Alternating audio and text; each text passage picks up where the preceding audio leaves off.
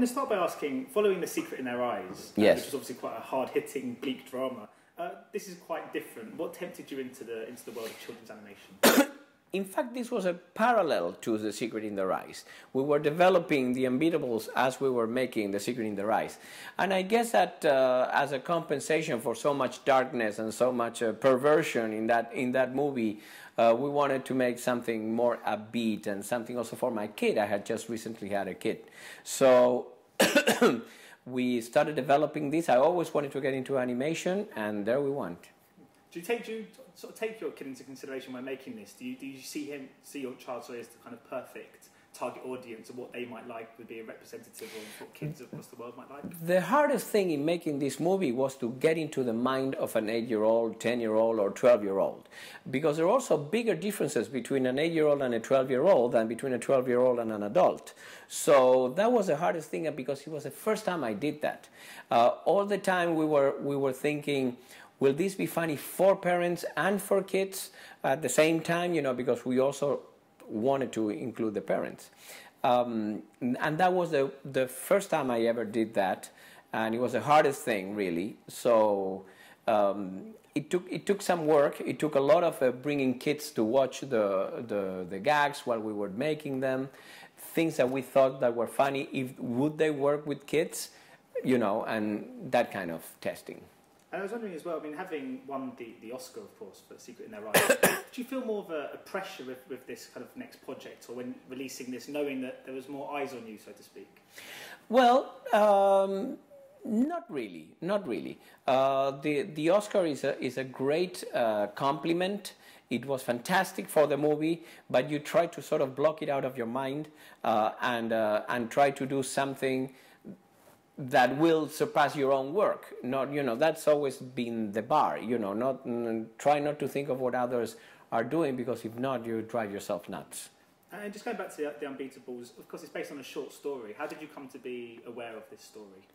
The short story in which the Unbeatables is based is very, very short and very, very generic. It's a monologue of a football player, and as the monologue goes on, you realize that it's a foosball. It's really a table football player. There's no story, no team, no villain, no nothing. So we really had to recreate it, and we recreated it in a way that would appeal to the kids and to the adults, but also in a way that it wasn't about football. There had to be more emotional things involved. It was about, to me, the main theme in the movie is really trying to find your best self within yourself. You know, when life throws at you these unexpected challenges, and you have to find resources that you didn't even know you had within yourself to overcome them. And the film is really funny as well. On the screening I was in, had loads of sort of critics laughing away at some of the jokes. Great. I was just wondering, when you were sort of constructing the film, did you bear in mind how other countries and other audiences across the world might perceive it? Because obviously comedy has to translate across. You'd be amazed at how universal comedy is, really. I laugh. I started this day doing my Benny Hill impersonation, because you know that in Argentina Benny Hill was bigger than the Beatles. So we see an Oscar Wilde play and we laugh at it, and its quips and the irony and the sardonic thing. We also have a lot of British influences, but also have a lot of Italian influences and Jewish influences in our comedy.